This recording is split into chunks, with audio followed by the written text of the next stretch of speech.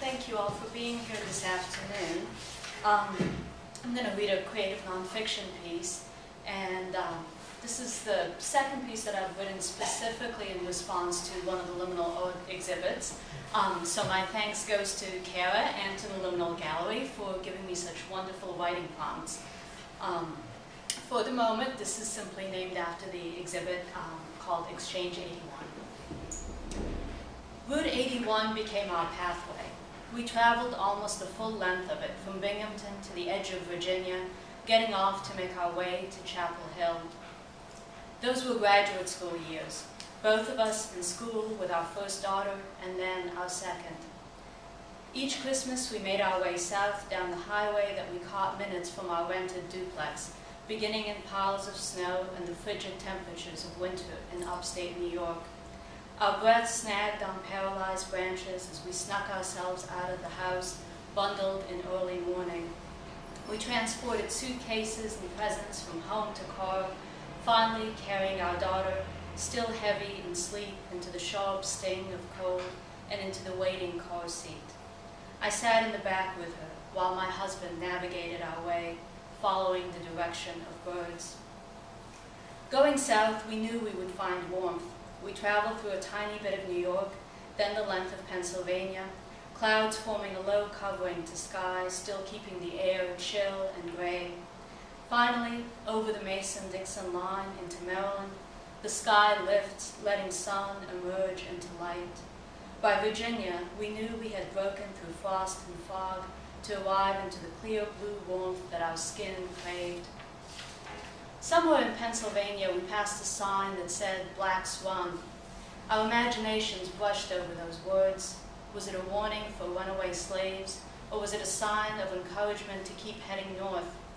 Perhaps it was only the monotony of the winding road that made us wonder at the origins of those words and what they meant for us today.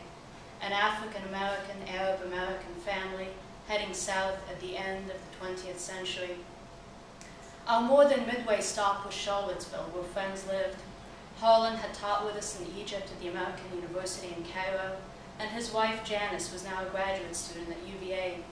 They welcomed us with short sleeves and an overflowing bowl of pasta, along with a much-needed reprieve from the endless hum of the highway.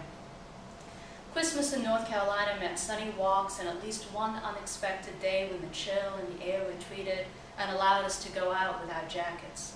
At the end of the holiday, we became reluctant travelers as we made our way back up Route 81, keenly aware of the cold and snow that awaited us at the end of our journey. After 5 years of Binghamton winters and long road trips, my husband's job search led us back down the path of Route 81 to Hollins University in Roanoke, a town whose signs we must have passed numerous times on our trips. Boxes of books piled up in our apartment, ready to make yet another move, along with our cat who complained in consistent meows as we made our way to our new destination. Once we settled in this Blue Ridge Valley, a new location for our lives, I recognized its familiarity. The Waltons, which I had avidly watched as a child, took place somewhere within these mountains. That show tugged at me when I was growing up as a young immigrant in America, trying to make sense of this vast new world. Something about the natural landscape, different from anything I had known, appealed to me. I had grown up in the urban landscape of Cairo, and we had settled in the suburbs of Boston. This environment with its green mountains and valleys held the appeal over foreign land. But something about the large extended family on this show, all sharing a home, recalled my own family structure in Egypt.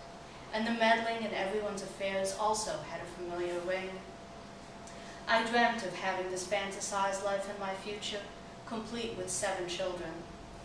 For years, as an adult, I never spoke of my fondness for the show, recognizing the over-idealized lifestyle it portrayed, until, in passing conversation, my friend Ursula, who had immigrated from Germany, mentioned it. We found our common ground. She too had watched the show avidly when she first arrived in America and was drawn into its storylines and characters. Perhaps it was the simplicity of how each problem was resolved that appealed to us, unlike our own immigrant lives that seemed wrapped in complex knots. In John Boy, I saw a romantic version of my own desire to write and the family support I wished I had.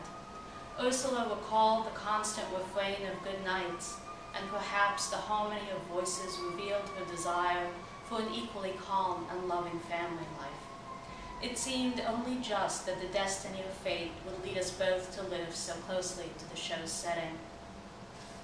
Over the years in Roanoke, our family found itself once again bound on Route 81, heading north to make our way back to Binghamton to see friends and to Boston to visit my family.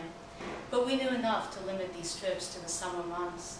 Among goats and chickens, we visited with our friends in Newark Valley, just outside Binghamton, professors who were also farmers, a world distant from our own background. We milked goats and harvested hay and learned that this lifestyle remained appealing for us only in our imagination. Then on to Boston to visit my parents and revel in family gatherings complete with stuffed grape leaves and ongoing arguments, accented by loud gestures and memories that faded into another country. Each time we returned with a stuffed van, carrying all the things my parents offered us, assuring us that we needed them. Our drive back south promised us lighter winters with gifts of sunny January days. We were fortunate to end up in a setting whose weather we had longed for on those long winter trips, leaving behind years of shoveling snow and wearing summer clothes only for a few miserly weeks. The South was more generous with its sunshine, and these mountains that surrounded our valley protected us from the harshest storms. Years later, our older daughter's college search led her to the least expected possibility from among the places she had applied, and we found ourselves heading back up 81 to drop her off at UVA. Once again, we retraced our paths. Our friends in Charlottesville had moved, and our trips there had stopped shortly after we came to Roanoke. But once again, 81 summoned us, and we delivered our daughter to her unexpected destiny. America is a vast country that stretches people across its borders. Our family's origins, African tribes insulated into cohesive communities, and Egyptian villages where houses expanded to accommodate children and their spouses, drew tight geographical lines that defined boundaries and kept families intact. In America, with its seemingly infinite possibilities, families fragment and the roads traveled fade into an indecipherable pattern that can't be retraced. Route 81 has circled our lives from Binghamton to Chapel Hill, from Roanoke back to Binghamton and to Boston, from Roanoke to Charlottesville. Each time we traveled this highway, we wrapped another thread around our lives, tying us to people we keep close, even through the distance of America's landscape. If we ever make another move, I know it will still be Route 81 that will take us there.